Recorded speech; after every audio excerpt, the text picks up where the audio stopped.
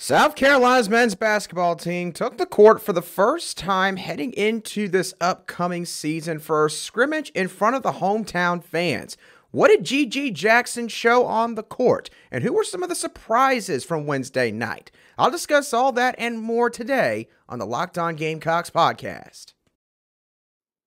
Our Locked On Gamecocks, your daily podcast on the South Carolina Gamecocks, part of the Locked On Podcast Network, your team every day.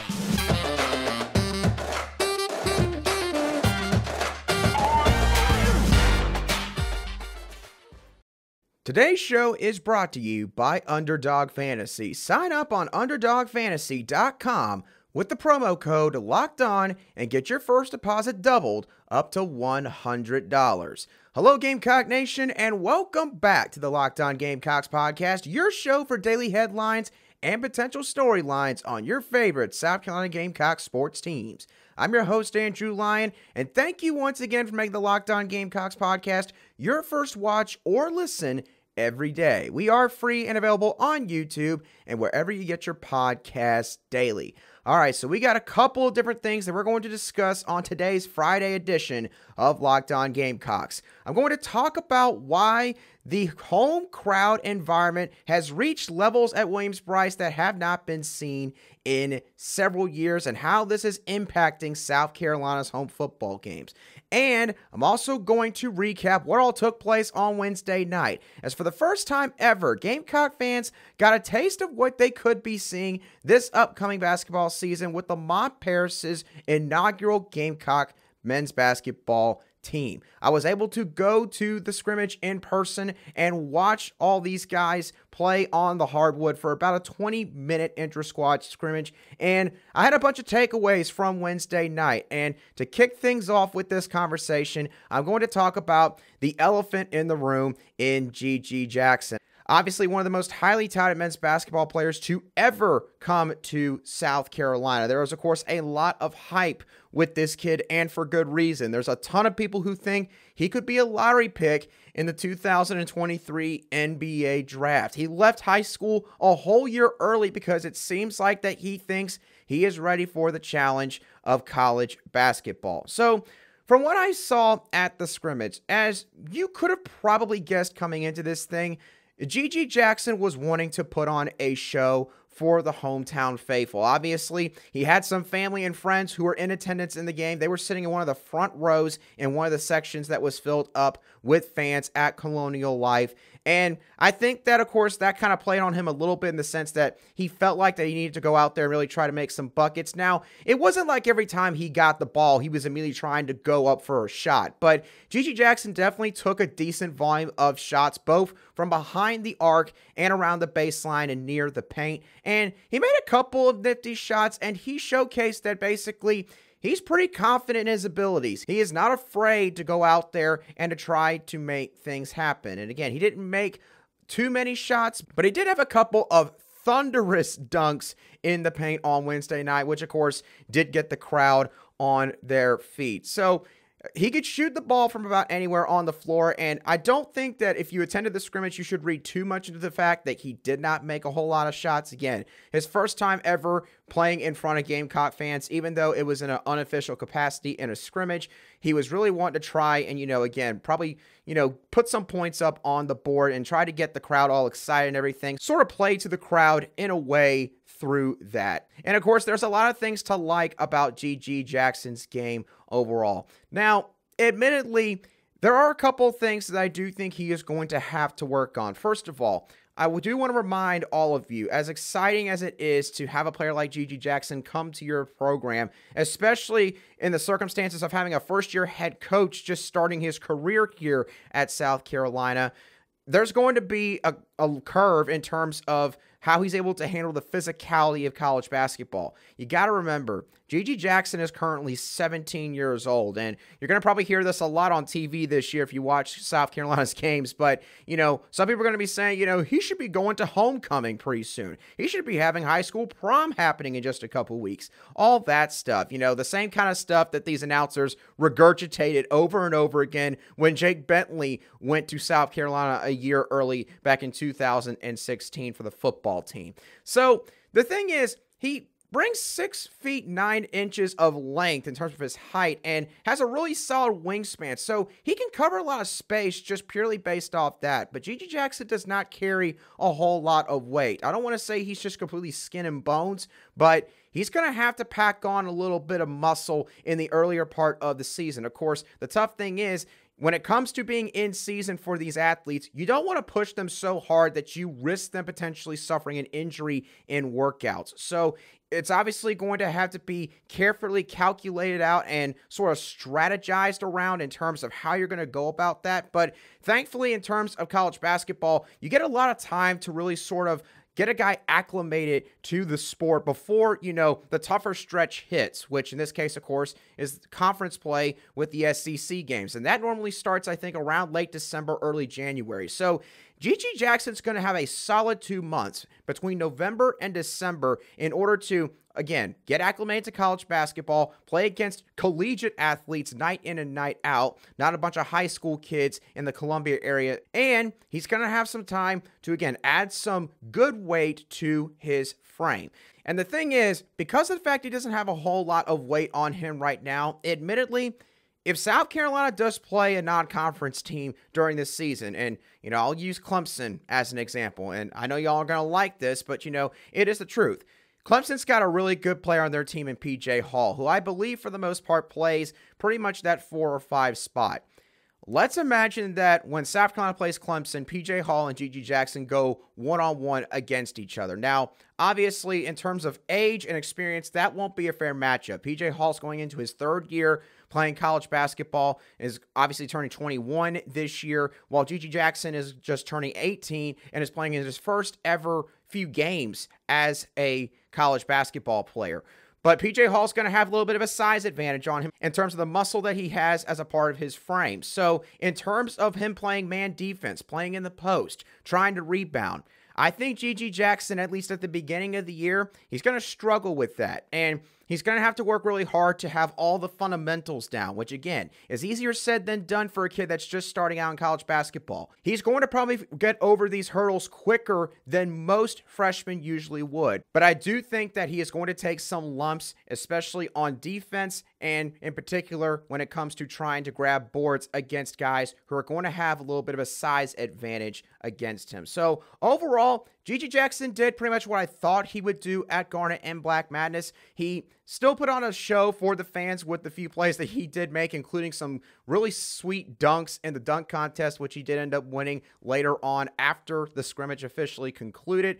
But again, it's going to take him some time. So if he doesn't just explode the first few games, you should not be getting all over this kid. Again, he is going to be a good player, but he's going to have to get acclimated for the first few weeks, couple months of the season. So those were my thoughts on Meechie Jackson from Garnet and Black Madness. Now, in just a few moments, I'll touch on some of the other players who played on Wednesday night in the scrimmage. I'll touch on why Meechie Johnson could be an important player in terms of the leadership he might bring to the floor. I'll talk about why Javon Benson might be a big-time surprise contributor for the team this upcoming season. And I'll talk about another freshman who really impressed on Wednesday night and could fight for some minutes in the rotation this season. But before I get into all of that, today's show is brought to you by Underdog Fantasy, the easiest place to spice up your college football season. Now, with all the games that Underdog Fantasy has available for this week, I've got 2 games in particular that I'm going to be looking at. Notre Dame at number 16, Syracuse. Yes, you heard that right. Syracuse is ranked and not Notre Dame. And number 19, Kentucky, playing at number 3, Tennessee. Now, for the game between the Irish and the Orange, I'm going to take Notre Dame quarterback Drew Pine to throw for lower than 200.5 passing yards, because he's only passed this mark 3 times all season long. And he's done this against defenses that ranked 95th or worse in scoring defense on all 3 occasions. Syracuse's defense, if you're wondering, ranks 7th in scoring defense. So yeah, I think that that's a pretty easy bet to take right there. I'm also going to take Tennessee quarterback Hendon Hooker because why not? I mean, the guy might be a Heisman frontrunner right now to throw for higher than 284.5 passing yards against Kentucky, as he has surpassed that mark in 4 of the Volunteers' 7 games this season, and 3 of those games happened in the friendly confines of Neyland Stadium. So who would you pick in these scenarios? Sign up with the promo code LOCKEDON in one word, and Underdog will double your first deposit up to $100, which means if you deposit $100, they'll give you $100 for free. So go to UnderdogFantasy.com or find the Underdog Fantasy app in the App Store or Google Play Store. Once again, that's Underdog Fantasy with the promo code LOCKEDON, all in one word. Get in on the college football pick'em action today.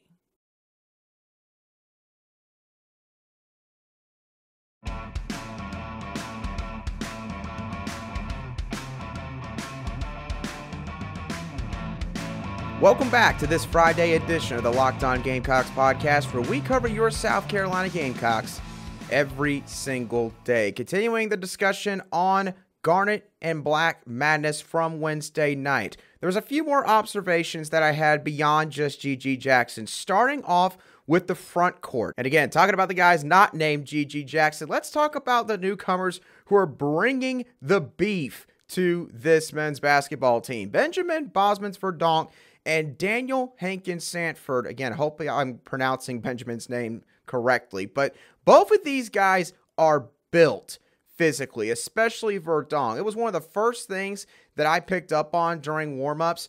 Verdonk is absolutely just a massive human being in his upper body. I mean, this is a guy like, if you've ever seen SpongeBob SquarePants and you remember the episode where SpongeBob tries to get into, those wrestling matches, and the guy comes up to him and says, you need to have muscles on your muscles. Well, Benjamin Bosmans-Verdonk definitely has that. He carries 255 pounds to his 6'8" frame, according to his player profile. And Daniel Hankins-Sanford, for a true freshman, is also pretty lean in his own right. He's listed at 233 pounds, but, he doesn't have a whole lot of sort of baby fat, as people like to call it, that he's got to burn off in his first year. No, he's already in pretty good shape to go ahead and start playing in some of these games early on in the season. Another thing that I picked up on with the front court is the potential deep offensive arsenal that some of these guys have now. Javon Benson and Daniel Hankins-Sanford, for differing reasons, impressed me a lot on Wednesday night. To start off with Benson, who is now, I think, a second or third year player in this program from Ridgeview High School in his own right, so he's a local kid. Benson has always been pretty much a bench warmer on this team. He never really got a whole lot of playing time, unless basically injuries or, a couple of games with COVID the last 2 years dictated that he had to get into the ball game. And, I don't want to say, of course, that Frank Martin hurt his development in any way, but, as y'all remember from the Frank Martin tenure, Frank did not put up with mistakes happening in basketball games very much, and I think that Javon Benson was admittedly one of those guys where, it's not like he was mistake-prone every time he touched the basketball, but I think that he might be a guy that it really seemed to kind of affect him and mess with his psyche in the sense of, well, gee whiz, if I take a bad shot, at least in coach's eyes, and I miss it, I'm coming out of the game. And I think that that really hurt him a great deal, honestly. Because watching him from Wednesday night, you would never think that that was the case from the last couple years. Because Javon Benson was putting the basketball up multiple times, especially from behind the three-point line. And he made a bunch of shots. I mean, he actually had a real solid stroke from deep. And that was a bit of a surprise because, from the last couple years that I can recall, Javon Benson's never really been a three-point shooter from that power forward spot, but he has added that shot now to his offensive arsenal. And he even had a moment where he took the ball from the top of the key, drove past the defender that ran up to him, and then almost posterized Benjamin Bosmans-Verdonk right at the rack. He did not complete the poster, but he was able to draw a foul and hit 2 free throws. So to put it bluntly, Benson played with a ton of confidence on Wednesday night, and he made a lot of really impressive shots. So Javon Benson might be a guy that contributes a lot more than a lot of people maybe would have thought coming into this season. Daniel Hankins-Sanford, another guy that impressed me because, again, he's a true freshman just like Meechie Johnson and Zachary Davis, the point guard that the Gamecocks got from the upstate in South Carolina.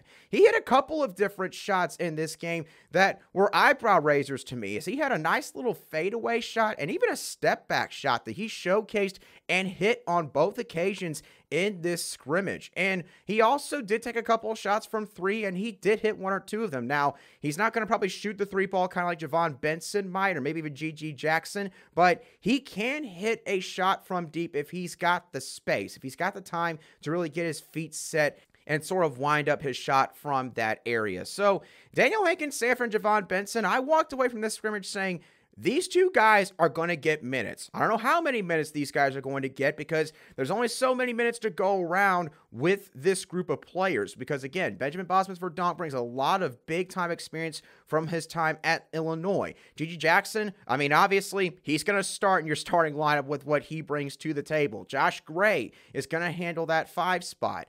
So getting into all of that, it leads into the question of, what's the rotation going to look like with all these guys and how well some of these guys played from Wednesday night? Well, I do project Josh Gray and Meechie Johnson, as I mentioned a moment ago, are going to start in the front court. And behind them, things do get a little bit murky. You've also got Trevon Minot, who brings experience and size to this roster. He's one of the original guys who was on this team last year that is actually still on the team this year, one of only 5 players. But the issue with Trevon has always been, if he's facing a big man that brings a lot of athleticism to the floor, not to try to sound mean or anything, it's just he's going to be outmatched if he plays somebody that's got a little bit of speed to him at that 5 spot.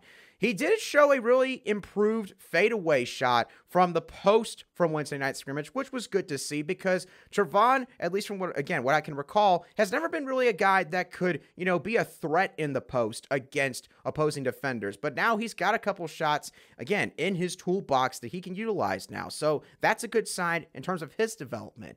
But Benjamin Bosmans-Verdonk, Javon Benson, Daniel Hankins-Sanford, all being forced by trade, I think creates a very interesting situation here. And here's what I think could end up happening. I could see where Lamont Paris decides to go a little bit of small ball with this backup group. I could see him maybe playing Verdonk as a slightly undersized 5, which I think that Benjamin could definitely do because, again, he's got a lot of strength that he's going to bring to that spot. And when I say undersized, in terms of height for college basketball, he's not undersized by like a country mile. He's 6'8", which is still, probably at the very lowest end of the totem pole that you can have height-wise as a power 6 center. But I think that he can play that spot. He's got decent enough ball handling ability to be able to, take it from the top of the key. He can drive to the rim. Now, he is a little bit hesitant in terms of driving to the rim and trying to put up a shot, but he's also going to look for an open teammate, and especially teammates who are cutting to the basket, which is where I could see South Carolina getting a lot of their second chance points this season. Now, he plays the 5. In my opinion, Javon Benson and Daniel Hankins-Sanford, they could both share minutes at that power forward spot. Lamont Paris could turn into a little mini competition during the season.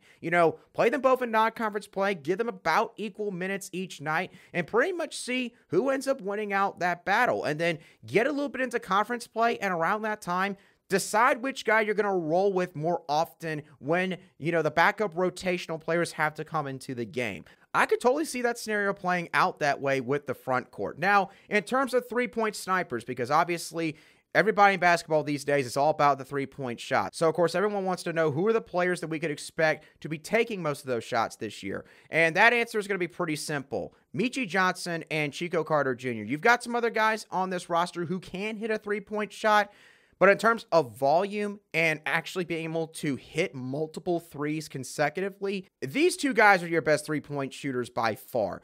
Chico Carter Jr., he can hit shot after shot after shot. He could be that guy that gets hot during a game from behind the arc. And then Meechie Johnson, the thing with him is he can hit about 25, 30-foot shots from the three-point line. So he's got unlimited range when he's got a shot. So these two guys at the guard spot, they're probably going to be those three-point shooters for the most part. You might see Meechie Jackson take some threes during the year. You might see Hayden Brown take some three-point shots during the year. And a few other guys as well, even Javon Benson. But these two guards right here, Meechie Johnson and Chico Carter Jr., those are the guys where if they put up a three, more than likely, they're going to be walking down to the other end of the court because they made the shot. Some other miscellaneous notes before we move on here.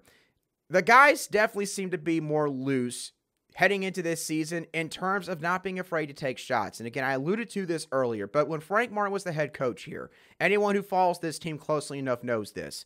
He was a stickler in terms of bad decisions during games. He really and truthfully did not give a long enough leash to most of his players if they took a bad shot, if they had a bad turnover. And obviously, there's a place to, get on guys when they make mistakes. There's a place for that when you're a coach.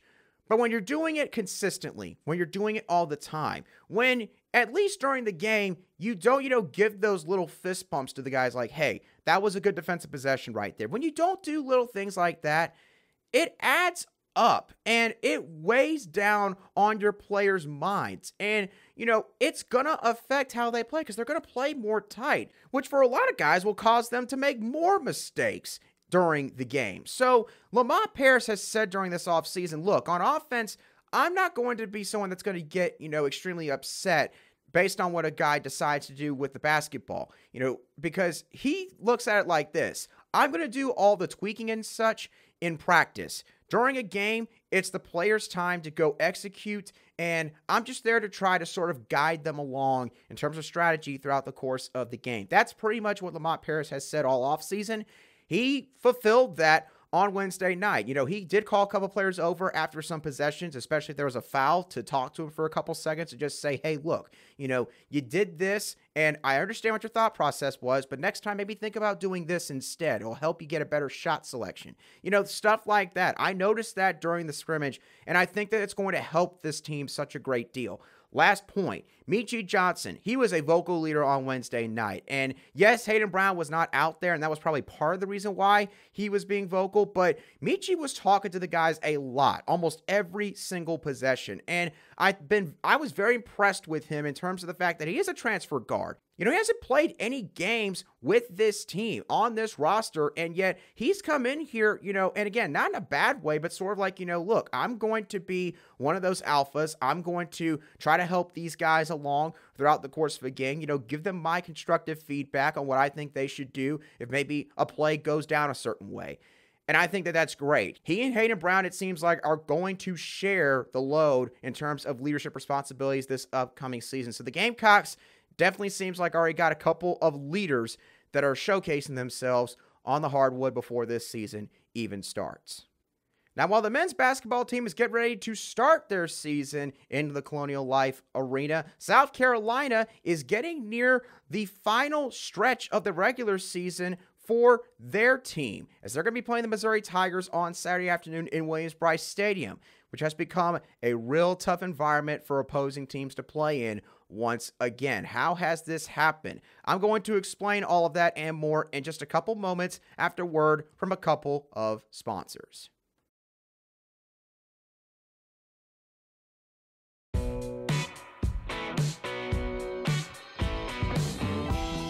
Welcome back to today's edition of the Locked On Gamecocks podcast, where we cover your team every single day in just 30 minutes. All right, so the South Carolina Gamecocks, of course, got a really big game that is happening in Williams-Brice Stadium tomorrow afternoon, as they'll be taking on the Missouri Tigers, obviously trying to end a 3-game losing streak to the Missouri Tigers, continue the current winning streak that they're on right now, and extend that to 5 games.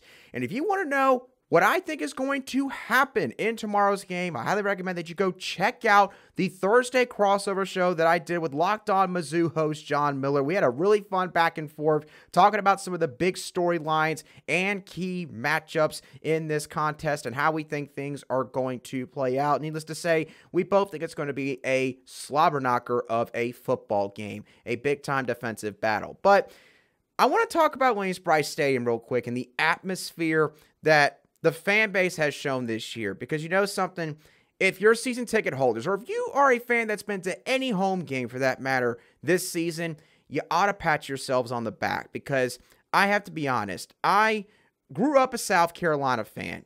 I went to school at South Carolina. So I've been following South Carolina athletics for a very long time.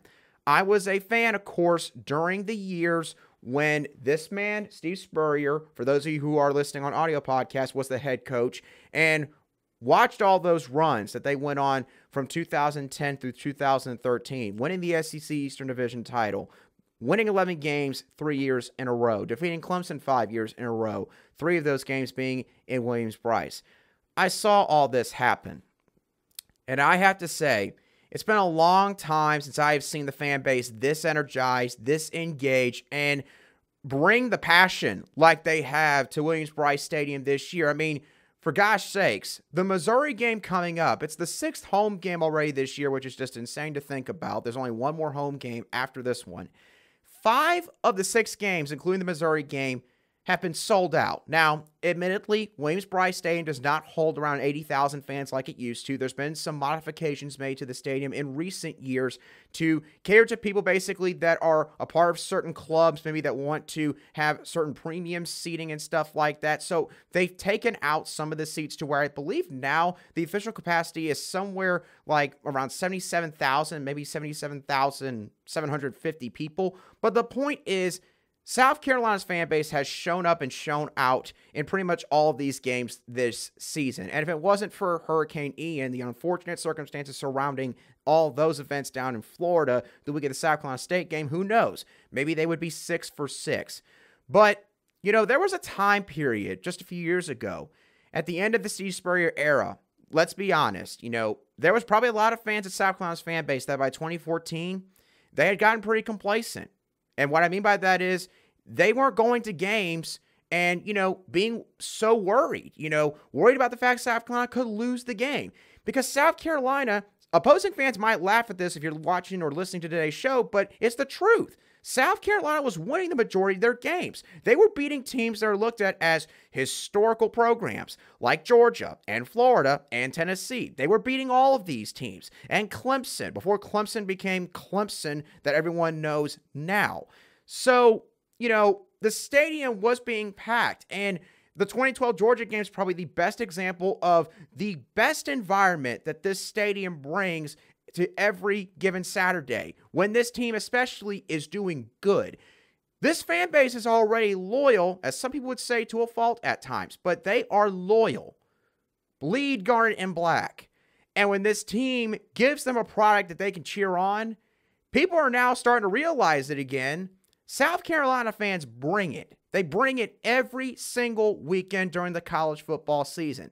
The Texas A&M game, the amount of comments and messages, and I mentioned this earlier in the week, the amount of people that have told me that was the loudest game that I've been to since X date, since that Georgia game in 2012, since the last time I went to a home game in 2015, all of that.